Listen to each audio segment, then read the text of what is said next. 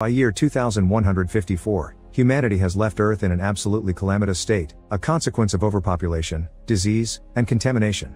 The elite class decides to build a space station called Elysium and live without pollution or illnesses thanks to special pods that can heal anything. Now Earth is only inhabited by the poor, like orphan Max and his best friend Frey.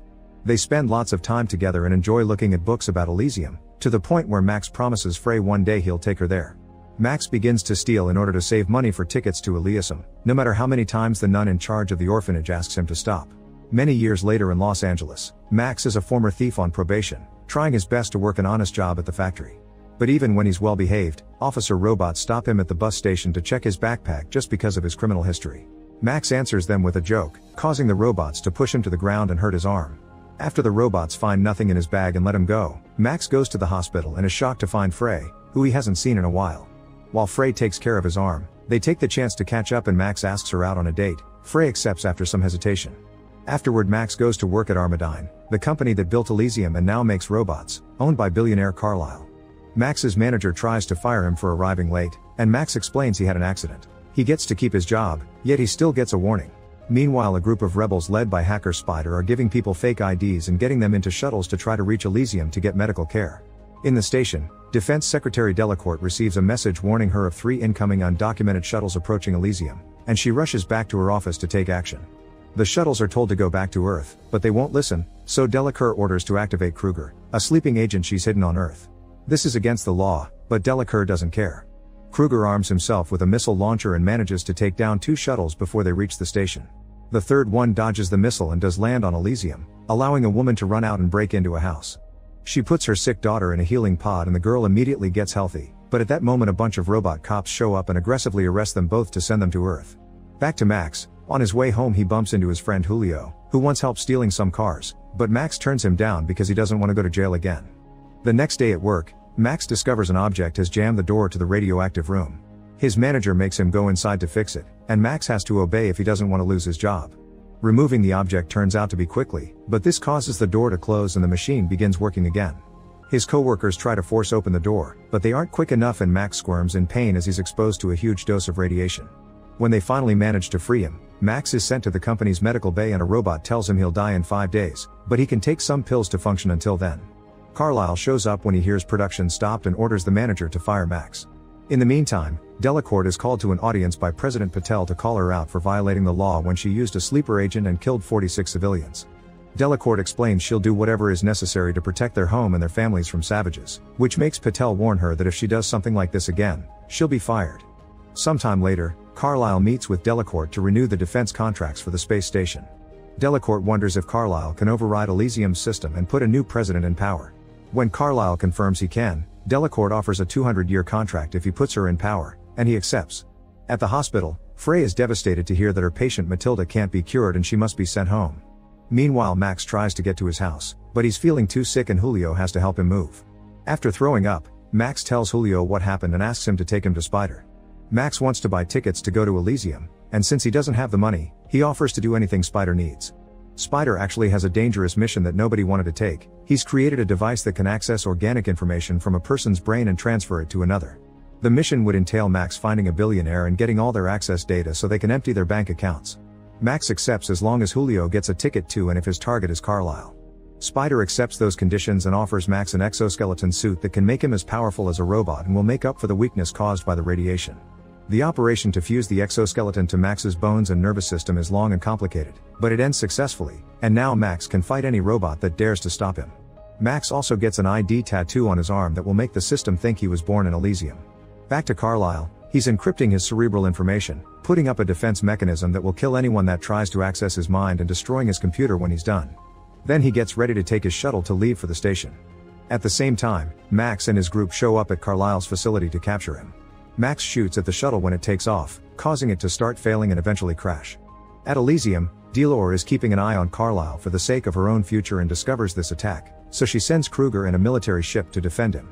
The group approaches the crashed shuttle and finds robots ready to defend Carlyle. Max destroys one by shooting it, and he engages the other one in hand-to-hand combat, defeating it by tearing off its head. Then they enter the shuttle and start downloading the information from Carlyle's brain, only to find all the data is messed up. At that moment the military ship shows up, and the group decides to run. Suddenly Max's head starts hurting, delaying everyone and giving time for Kruger to catch up and kill most of them. Max and Julio try to escape in a car, but the vehicle is hit with explosives and gets flipped over. Kruger approaches Max when he crawls out and stabs him with a knife, then gets a sword in order to finish off. However, Julio stops him by trying to shoot him. His shots fail, but Kruger is furious anyway and kills Julio first. Max uses this distraction to retrieve a gun and try shoot Kruger too, but Kruger puts up an energy shield and falls unconscious instead of dying. After taking a short moment to mourn for Julio, Max runs away. Meanwhile, Delacourt finds out Carlisle died from blood loss, and as soon as Kruger wakes up, she sends him after Max. Kruger and his men analyze the crashed shuttle and discover that Carlisle had Elysium's system reboot program in his mind, and now that info is in Max, so they send droids to help with the search. To make matters worse, Delacourt declares Los Angeles a no-fly zone, and Spider finds all signals are jammed in the city. In the evening, Frey is getting ready to take Matilda home, and as soon as she walks outside she finds Max asking her for help with the stab wound. Frey wants to take him inside the hospital, but Max explains he's a wanted man, so public spaces are a no. The next morning, Max wakes up in Frey's house with his wound patched up. He discovers Matilda is Frey's daughter and she suffers from leukemia, so she doesn't have much time left. Frey notices Max's ID tattoo and asks for help getting Matilda into Elysium, but Max explains they'll get killed if they even try. Then Max leaves the building, only to be found by a robot. He begins running away and tries throwing a few things at it, managing to disable it. However, all of this was still transmitted to Kruger, who immediately flies to the location. He bursts into Frey's apartment and arrests her and Matilda for housing a criminal. Max makes it back to Spider's hideout and demands his ticket to Elysium. Spider explains he can't send shuttles with the signals jammed, but he also points out that Max must have something really important in his mind for the government to activate the jamming. He takes a look at the data and discovers Elysium's reboot program, which they could use to do a huge impact on society. However, Max points out he only has a few hours left to live, so he'll use the data as a bribe in exchange for a ticket. Then Max returns to the robot that chased him to taunt Kruger into coming after him. Kruger shows up and finds Max threatening to detonate a grenade if anyone tries something, which would kill him and therefore the important data. Kruger accepts to take him to Elysium, and when Max enters the shuttle, he discovers Frey and Matilda are there too. Kruger lets Delacourt know he is Max, thus Delacourt disables the jamming so they can fly him over. Spider immediately gets his systems back online and begins tracking Max through his exoskeleton. As soon as they notice he's going to Elysium, the rebels get their weapons and board their shuttles. Sometime later, Kruger's shuttle is almost at Elysium. Max tries to apologize to Frey for getting her involved, but at that moment Kruger and his companion attack Max, and the fight causes the pilot to lose control of the ship. Max accidentally drops his grenade and it explodes, hurting Kruger's face and taking out the ship's engine. The shuttle crashes in the suburbs and the security cameras warn Delacourt, who sends her people to arrest everyone on that ship. When Max regains consciousness and finds Frey stuck in her seat, so he uses his new strength to help her out. Kruger and his companion also wake up and begin fighting Max. Frey uses the chance to grab Matilda and take her inside a house to put her inside a healing pod, but the machine has been changed and now they don't work if you don't have a citizen ID. At that moment the guards arrive and tase Max and Frey. The next time Max wakes up, he finds Delacourt and a bunch of technicians checking on Carlisle's data. The information is fine, but Max will die if they try to extract it. Delacourt doesn't care and tells them to do it anyway. While the rebels arrive at Elysium and go looking for Max, Kruger's men lock up Frey and Matilda. Kruger himself is barely alive, so he's put through a procedure that both heals him and gets him an exoskeleton like Max's. Moments later, Max manages to get loose and hits the technicians to make them confess Frey's location. He also takes their access cards. Delacourt shows up to furiously scold Kruger for not handling the mission properly, but Kruger responds by stabbing her and locking her with Frey. While Frey tries to take care of Delacourt's wound, Kruger orders his men to get rid of every politician in the building while he looks for Max. The men jump into action and kill every politician they can find by using grenades. When Max finds the control room, the whole place is a mess. The monitors show him Frey and Matilda in the building, plus the rebels getting closer. Using a communicator, Max gets in contact with Spider and asks him if the program in his head can make everyone a citizen. Spider confirms it can, and together they make a plan. Afterward Max goes looking for Frey and finds Kruger's thug in the room. A fierce fight begins and Max gets the upper hand, managing to beat Kruger's man up to death. The other thug shows up too and shoots at Max, but Max easily retrieves a heavy gun and shoots him back. Afterward, Max takes the girls to the elevator and tells them to find a healing pod. Frey points out the lack of ID, but Max promises he will take care of that and sends them away. At that moment, Max hears Kruger yelling nearby, meaning he's still alive. The door opens and Max gets ready to fight, but it's just Spider and his group. A man is sent to help Frey and Matilda while Max and the rebels go to Elysium's system room, only to be found by Kruger, who starts killing anyone he can get his hands on. Max and Spider run away and try closing a door behind them, but Kruger blocks them. Suddenly Max's head starts hurting again, giving Kruger the opportunity to get through and attack. Max fights back and Spider tries to help, causing Kruger to drop his sword off the platform. Kruger retaliates by stabbing Spider's hand with a knife, then goes after Max again.